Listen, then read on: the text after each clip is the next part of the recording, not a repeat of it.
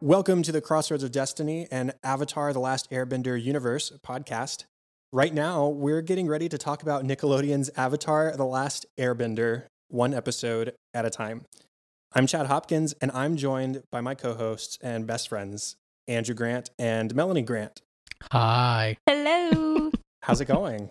It's going pretty good. Yeah, Absolutely. Yeah. We've been talking about doing this project now for a few months. Yes. And just trying to find the time amidst quarantine and our work schedules and whatnot. Babies. Babies. You have one baby and another on the way. So yeah, that's definitely a contributing factor.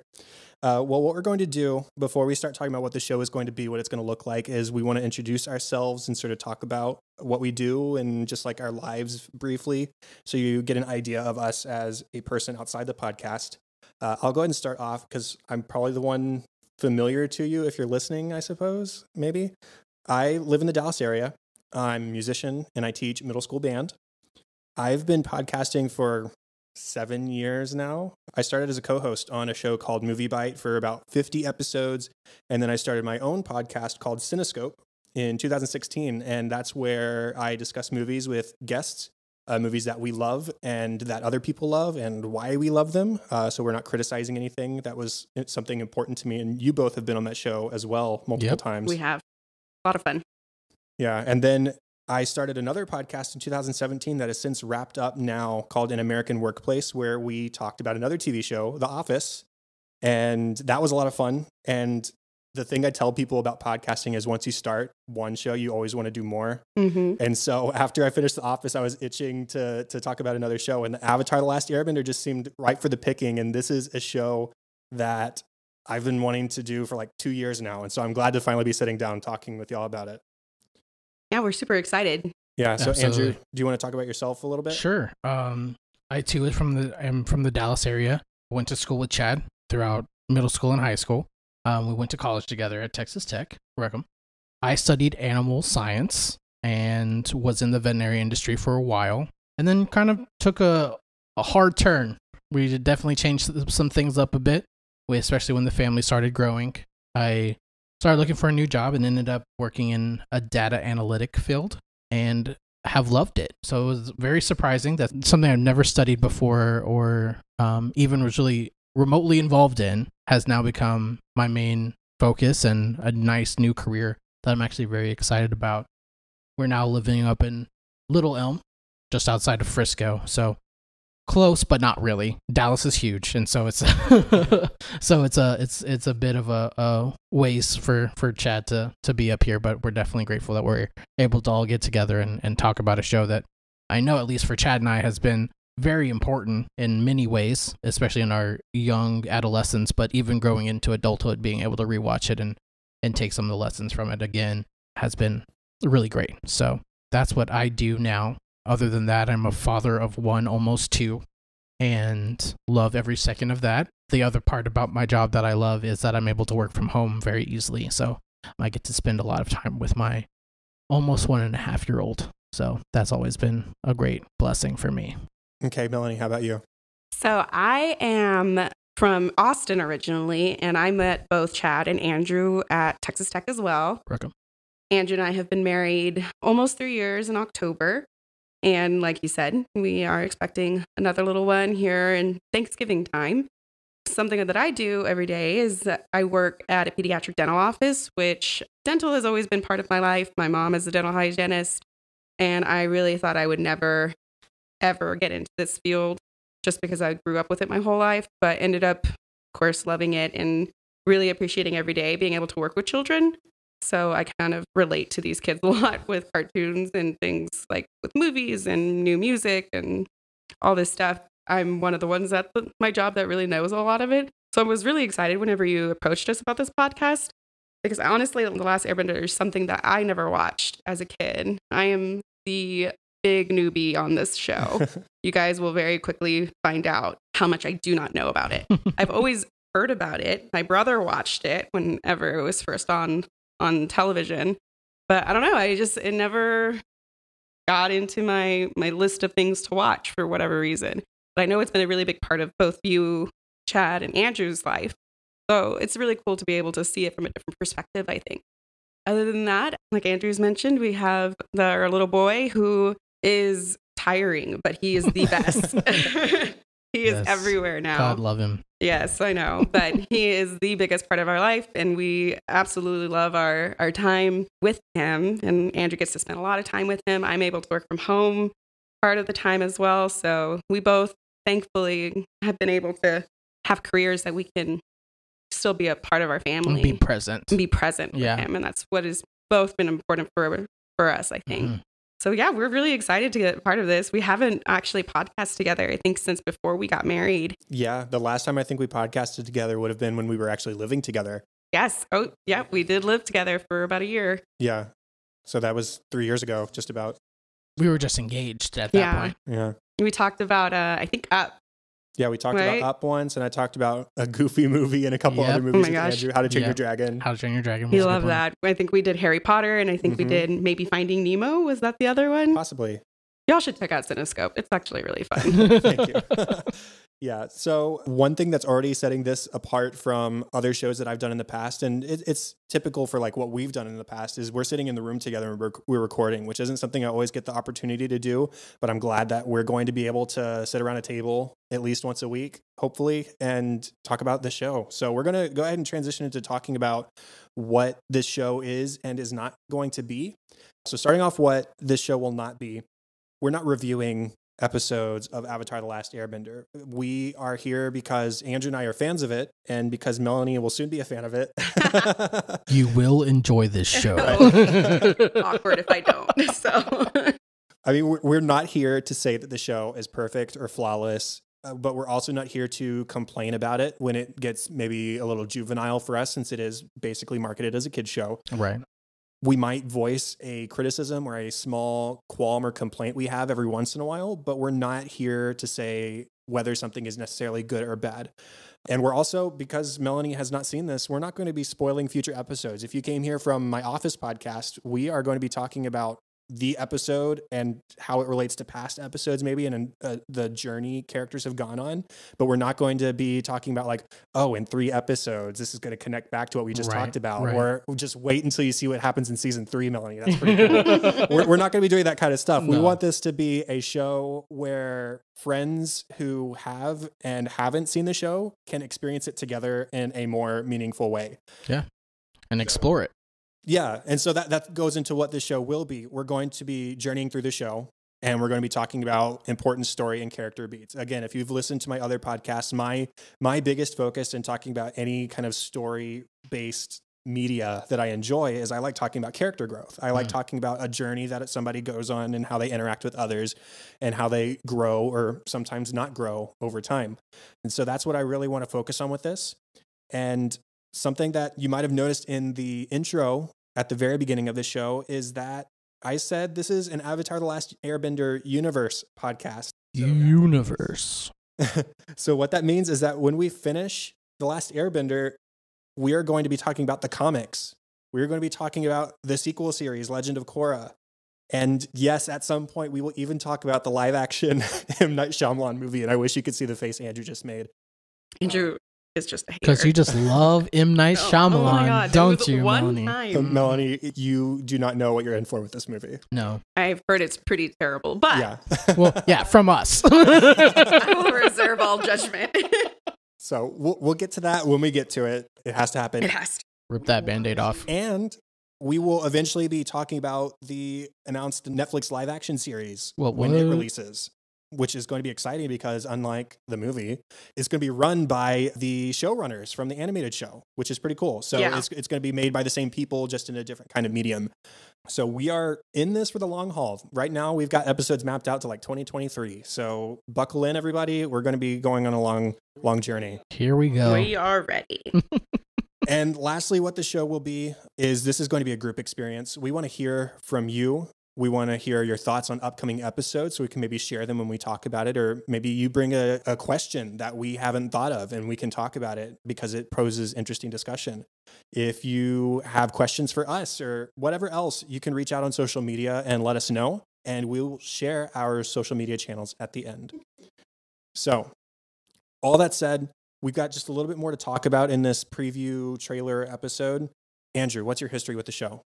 So my history with the show, obviously we're talking kind of middle school age for us, 2005 to 2007, was I wasn't ever like immediately, I had no idea that Avatar the Last Airbender like existed until I was at home one day and a couple of episodes came on Nickelodeon, which was weird enough for me to be watching anyway. I was definitely a Disney kid growing up, so it was weird for me to be on Nickelodeon, period. I think it kind of speaks to The Last Airbender in the sense that even out of context, I probably watched some episode in the middle of season 2 and was just like, hey, this is really cool. Like, I kind of geeked out about it a little bit, growing up with Pokemon and Yu-Gi-Oh! And Digimon and all of those other things. It was one of those cool elemental, what would happen if we could be able to do this. It was just like a fun little exploration that I can look back on now and be like, oh, that was my thought process. When I originally saw it, it was obviously middle school thoughts of, whoa, fire just came out of his hands. Like, it was simple as that. Like, that was really cool. And so at some point I started to look for The Last Airbender. Like, if I saw that it was on, even with old shows that I would be already invested in, I would stop watching those shows to go watch, a marathon of The Last Airbender, so I could get caught up. A lot of it, because when it first started, I'm almost positive I started somewhere in the middle of season 2 or something like that. So I finally got caught up when they started doing reruns and marathons and things like that. And then from that point on, I was just in it. I watched the entire series. You got it sometime in college. We watched through it again. We then went, at that point, The Legend of Korra season 1 was out. We watched all of that. And then literally the minute Netflix released it, I rewatched it, which has been kind of a bigger focus on now that it's so readily accessible. That kind of brought this back to light, because you could definitely tell that there was a boom of people on the internet who either had never been exposed to Avatar: The Last Airbender or were like, finally, this show that has just been so awesome is now something that we don't have to go out and purchase. Is like, it's literally there on Netflix. So it finally got that light that I think a lot of us thought it deserved. And now since it's been out, I've watched it 3 times because why not? It's great. So, and now I'm just really excited. In fact, I had to put a stop to it because I was like, Melanie, you need to come watch this with me. Like, let's go. Like, you need to watch the Last Airbender. And she was just like, but I thought we were going to do a podcast about it. And I was just like, Right.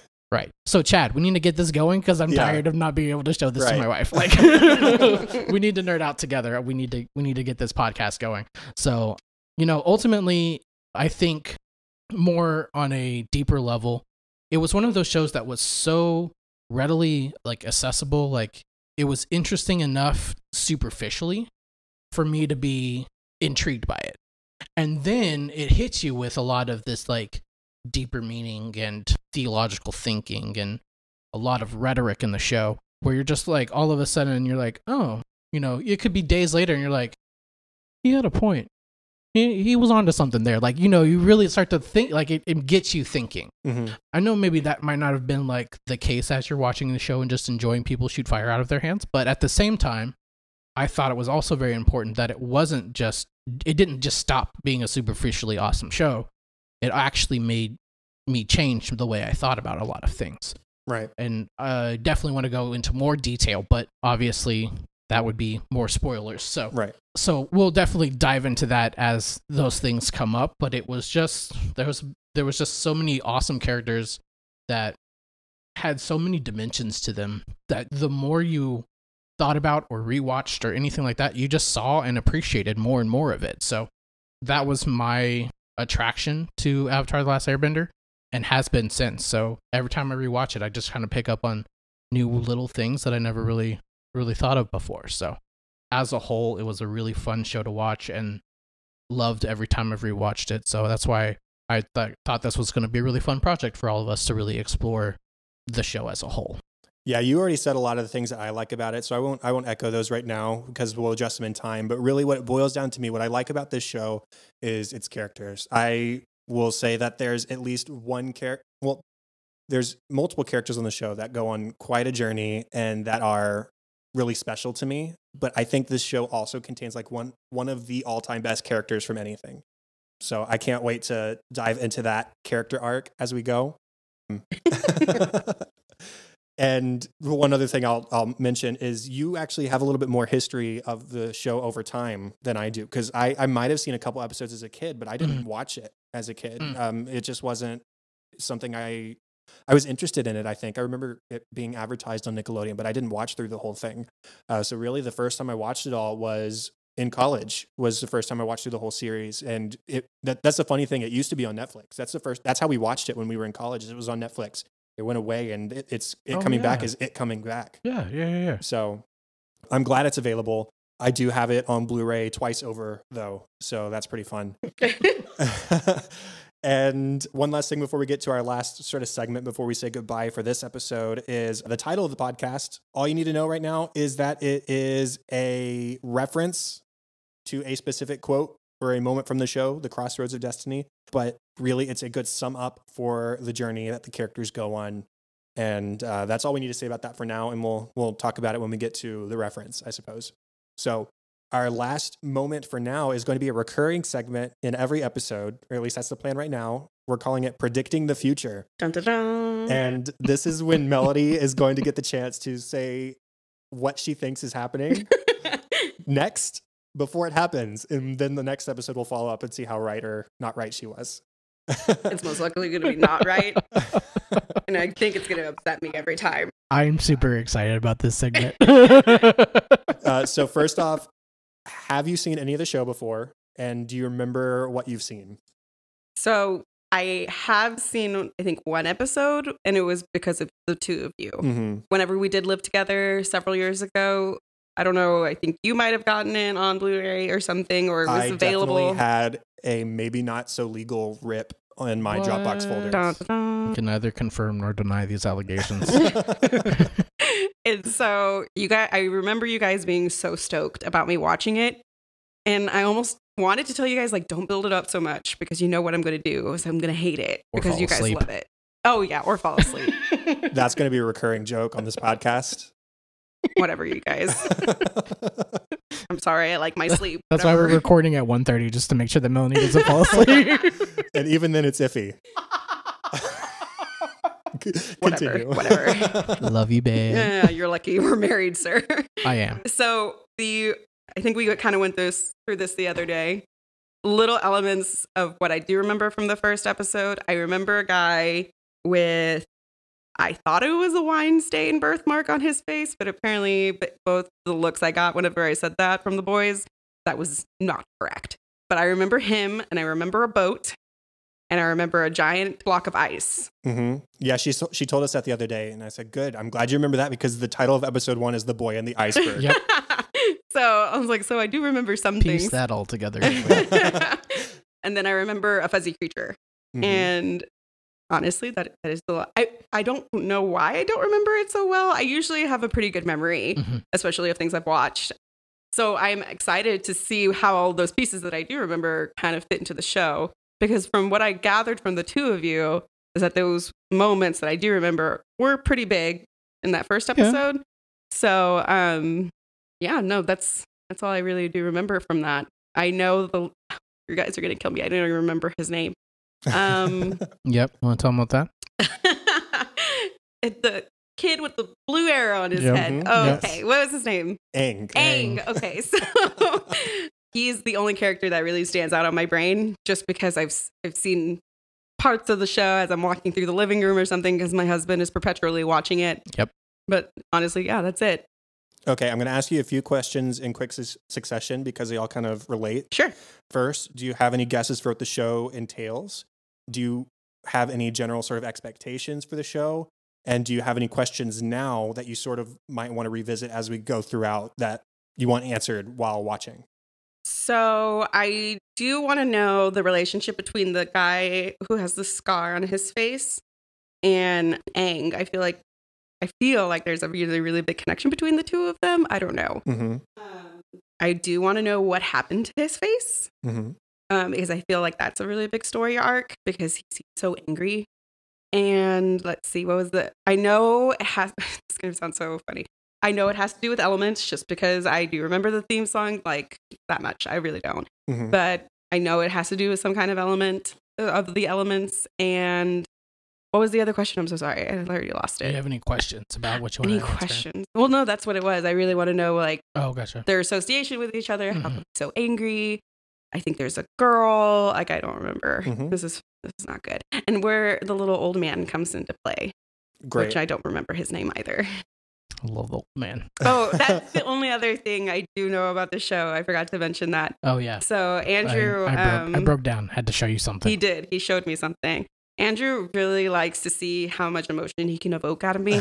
So he wanted to really see if he could make me cry the other day. He plays it all the time.